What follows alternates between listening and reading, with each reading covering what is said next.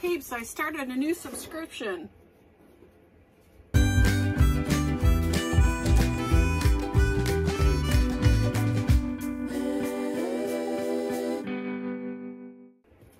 Not sure I'm going to keep it, but this is for Coco.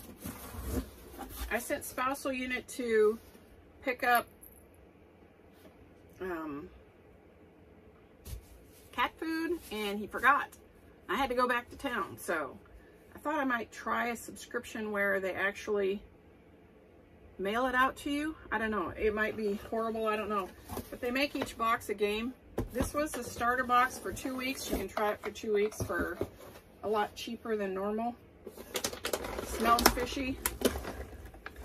Cats, I don't know if you're aware, are supposed to be fed more of a protein diet than a lot of cat foods want to put in it. So we have a dry food. We have a chicken recipe wet food. And we have a fish tuna recipe in it's wet. I'm going to be interested to see how this actually works.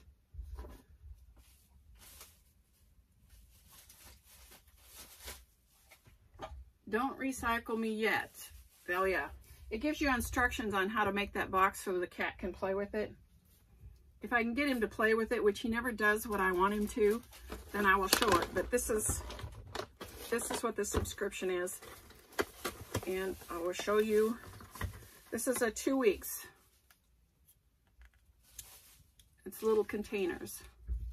Now I feed him some wet food in the morning, and then I have dry out for him all day. And I know that they say not to do that, but that's what I do. And I don't think he's getting fat. He's very active, and so at this point, maybe if he gets older and I need to monitor him, but at this point I think he's fine. So I'm excited. But this is my conundrum. Excuse me. Sorry. This, I currently pay about $1.47 a day for his current food regimen. It's not very expensive. It's not as cheap as it could be, but it's not very expensive. If I go to this is $2.75 a day. And that's a significant increase.